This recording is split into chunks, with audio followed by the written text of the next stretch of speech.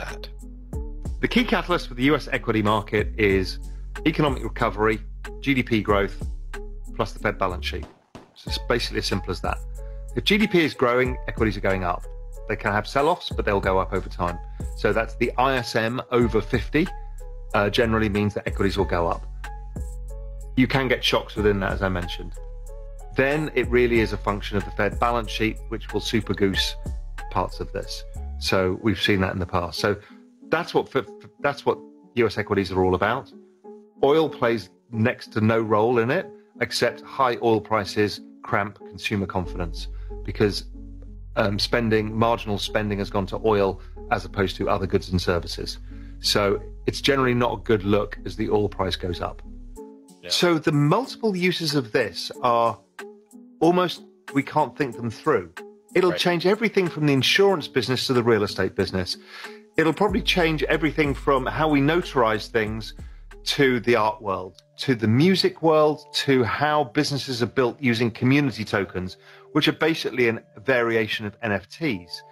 So that whole piece in the last week was trying to show that there are like 5 or 6 mega trends all converging around NFTs, and this is just the early stage. This is going to really break everything. I think the securities market will be attached to tokens, NFTs. I think we will find, all financial instruments will go that way because why? We can settle instantaneously. We can trade 24 hours a day and it doesn't cost anything to do it. Right. So why the hell would you not? I mean, Sam Bankman-Fried's already doing this with FTX by tokenizing some equities. Yeah. We will see the tokenization of the asset management industry. That's all coming too. And it massively reduces the cost. Anybody who's ever set up a fund knows how painful it is.